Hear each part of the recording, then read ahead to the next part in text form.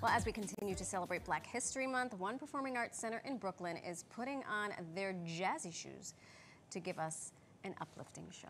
Yes, please. Thelma Hill Performing Arts Center is back to present its second Black History Month program at the Baptist Church of NYC. And lucky for us, we're going to get a little sneak peek today. I know, we got a little sneak peek just before, but before that, we are getting put to the test when it comes to dance. Excuse me? That's right, joining us this morning is Thelma's Executive Chairman, Alex Smith Jr.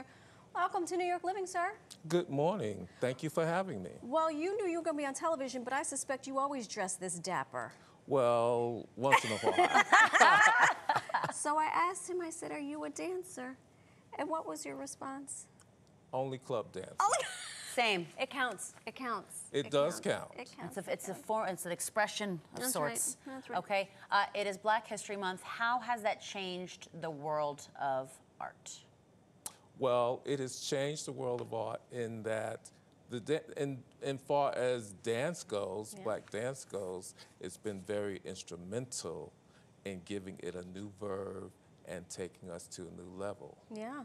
Yes. But it has not, this is not new.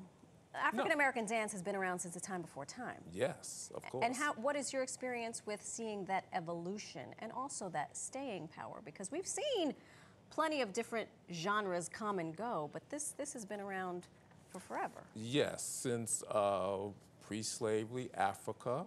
But as far as Thelma Hill Performing Arts Center goes, we're 48 years old. So we've seen a lot of changes within the dance culture, especially modern dance.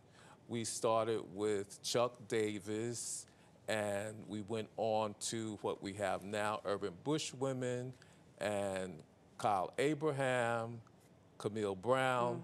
They are the new generation. Good. We need new ideas. Moving forward, baby. He's going to put us to the test. I can't believe this. You have some trivia questions for us. Yes, I do. Oh, boy. I hope your expectations are low, because This I'm is not a good pop at trivia. quiz, I know. Oh, you'll be fine. Yeah. You'll be fine. All right, sir, please, without any further ado. Question 1. Who appeared in the movie Damn Yankees and later became a famous choreographer? A, Gregory Hines, B, Lewis Johnson, C, Arthur Mitchell, D, Tally Beatty. Oof. A seems too obvious. I wanted to go with C. I'm going to go with D. Pick one. Oh, we have to be in, Oh, we have to be in unison. We'll go with C. Okay. Good choice, but no. The answer is B, Lewis Johnson. Lewis Johnson. Okay, and Lewis- Lewis Johnson, give us a quickie. Lewis Johnson was a famous choreographer, probably most famous for, even though he's done many works, for the choreography for the film The Wiz.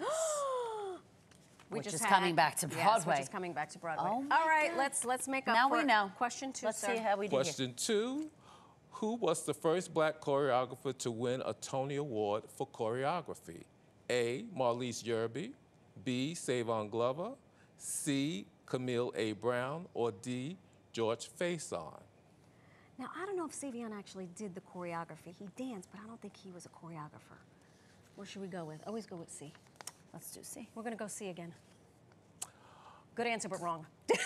Good answer, but wrong. I love that he says good answer, though. Who was it? The answer is George Faison, who won the Tony Award for choreography for the Broadway production of The Wiz. Oh, I see a trend here. All right, third question. Third question, which Alvin Ailey Company member holds the record for the longest tenure in the company? A, Dudley Williams, B, Thelma Hill, C, Loretta Abbott, or D, Judith Jamison? We're going to go with Thelma Hill. Oh, is it Judith Jamison? Oh, shoot. No. The correct answer is Dudley Williams. We were wrong all across the board. You know what? This has gone tragic for us. Good thing you brought your dancers, because that's what we want to see. Well, let me give you the correct answer. Please. Dudley Williams. Yes. Dudley He Williams. was with the company for 40 years. Fantastic. Tell us about the performance we're about to see. The performance you're about to see, you're going to get a glimpse of one of the performances that will be presented at Central Baptist Church on this coming Saturday. Coming Saturday. Fantastic. Well, without any further ado, shall we? To our performers. I I just want to do God's will. And he's allowed me to go up to the mountain. And I've looked over and I've seen the promised land. Come on.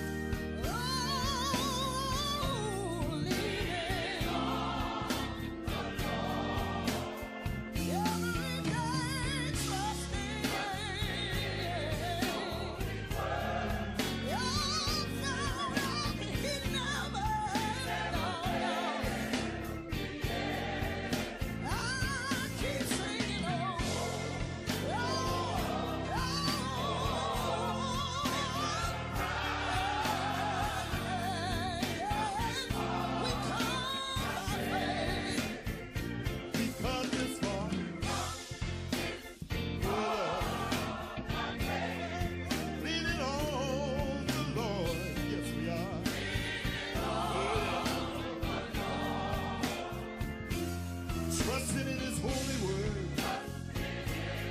Oh yeah.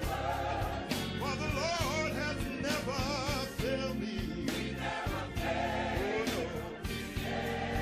That's why I can say, oh, Lord.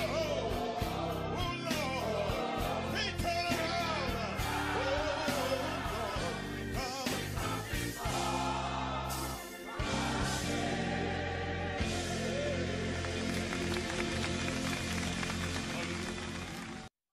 Yes. Thank you. Tell us your name, please. Nazar Swift. And you are? Danny Lynn King. You're out of breath, and here I come with a big old stick. You're making them talk right now. What can you tell us about where you know what? You catch your breath. Tell us again where the performance is. The performance is at Central Baptist Church on 92nd Street and Broadway in Manhattan on this Saturday at 4 p.m. And tickets are still available.